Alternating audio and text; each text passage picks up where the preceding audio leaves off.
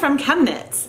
And to celebrate the fact that we hit 100% funding on the Dye Pot Weekly Kickstarter campaign, I thought that we would have some fun and dye some yarn with some Gatorade. I picked these two flavors of Gatorade today because they had the most saturated color on the shelf at the supermarket. Today we're going to use green apple, and I guess this is grape, even though the color is really a deep blue more than a purple. So the grape Gatorade has blue number 1 and red number 40 in it, and the green has yellow number 5 and blue number 1. I've never dyed yarn with Gatorade before, but hopefully we'll get some really bright, fun colors. And to add another twist, I thought that I would take the yarn and dip dye it into these two flavors.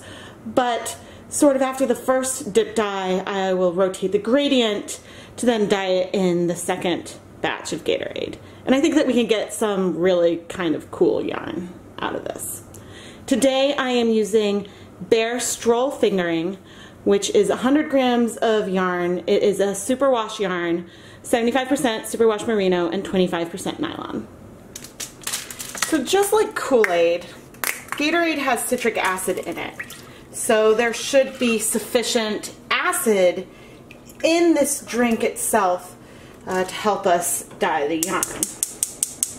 I am curious, however, exactly how much food coloring there is and how saturated of a color we get in our yarn. So I'm just pouring the whole bottle of each color into a separate pot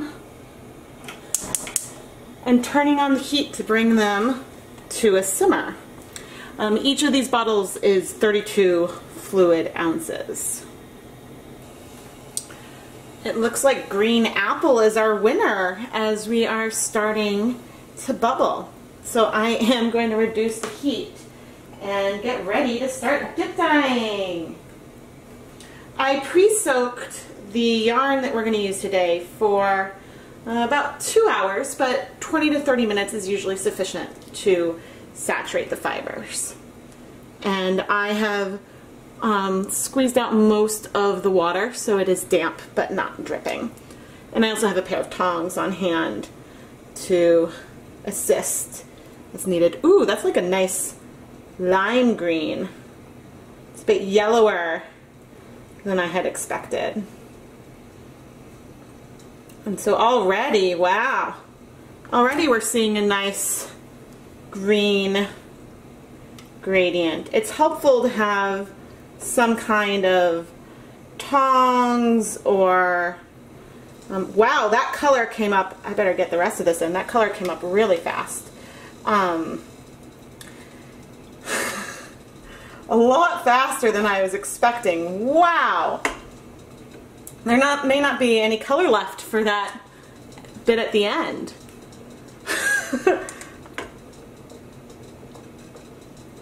Wow,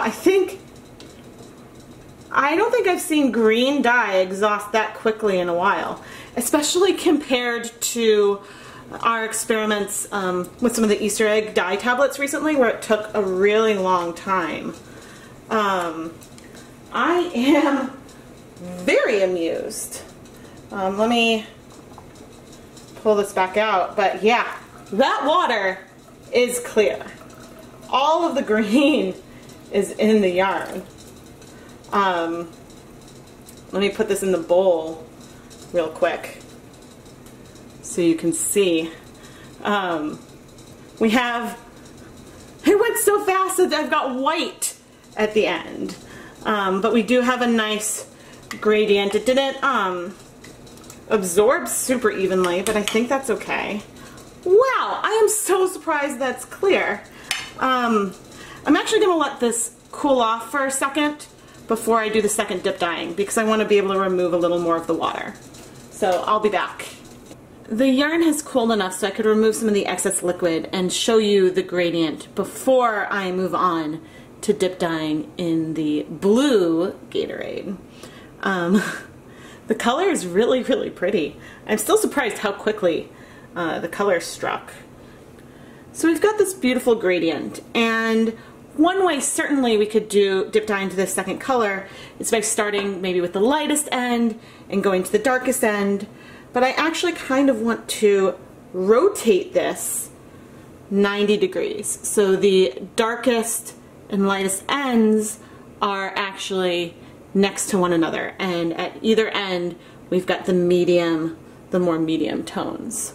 So I am going to dip dye starting with this end, so that way we get a little more variation with this in this gradient. We are at just below a simmer, so I am going to start dipping using our, can I get the whole thing in frame? Almost. So I've just rotated the skein 90 degrees from where it was before. And already you can see that we're getting some really cool coloration on here. But I'm dip dyeing pretty quickly because I know, yeah, the color's already cooling pretty fast. So let's get it all in. Let's get it all in. Eek, eek, eek.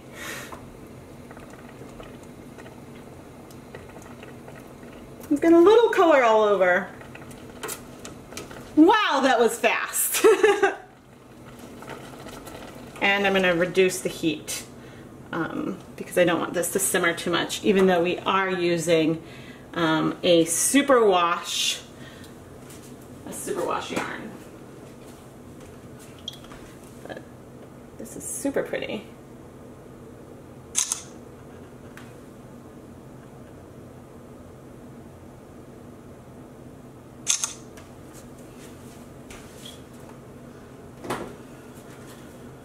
All right, let's check and see. Yep, that water is clear. I'm going to turn off the heat and remove this yarn. Oh, cool. Into our bowl. And once this is cooled, before we get ready to wash it, I'll come and show you the gradient that we got with the order that we dipped it. But this is a cool yarn. So our yarn is now cool to the touch, and this right here is the edge that went into the dye bath list. Okay, just gonna kind of lay it out down here so we can see it. It's not quite cool enough to rinse yet, but I just wanted to take a look before our final reveal. Yeah, so I think that this gradient is pretty fun because we added more blue in this direction, but the green, we had the least amount of green right here with the blue. So I look forward to seeing what this looks like completely dry. I'm ready to wash some fiber with just some liquid dish soap and cool water. And I'm not worried about any dye coming out right now because I am confident that the dye has absorbed to the fiber. And I think that the reason why the dye absorbs so quickly is that there really isn't that much dye in the Kool-Aid as compared to when I use, say, all of the dye tablets in an Easter egg kit or something. But it's good to know that if you are going to be using drink mixes that are at their intended concentration versus super concentrated, like I do sometimes with Kool-Aid, it's just good to keep in mind. But anyway, I'm going to rinse this until, well, the water's already clear, but I will go through a couple rinses to remove the soap, and then, I think I'm going to do one more step before we go dry the yarn. Since I just tried using the salad spinner on roving this morning, that would be fun to use it on some yarn. And see if we can remove a little more water. I had already squeezed out a bunch of water, but if I can get it dry faster, that will be pretty handy. So, okay, the fiber looks pretty good. And wow, that's actually way more water than I expected. Interesting. All right, I will definitely need to explore. Whoop. I will definitely need to explore making the salad spinner more of a permanent guest in my dyeing process. The yarn that we got from the Gatorade is so pretty. I love how vibrant and electric this green feels at the darkest part, and then at the same time how almost muted the blue feels. I mean, I know that this must mean that the green food coloring was more potent than the blue, but the color, this color over here is just striking and almost like a slate blue versus a neon or electric blue. So I'm really excited by that. It was a lot of fun to dip dye the yarn, starting with one end and then rotating it 90 degrees to start dip dyeing with the other. And I think that the resulting yarn is just absolutely beautiful. Thank you so much for joining me to dye yarn with Gatorade. If you like the ChemKnits yarn dyeing videos, please check out the Dye Pot Weekly Kickstarter campaign, where you can contribute to support the materials and equipment needed for more exciting dyeing videos. Thank you so much for all of your support. Happy dyeing!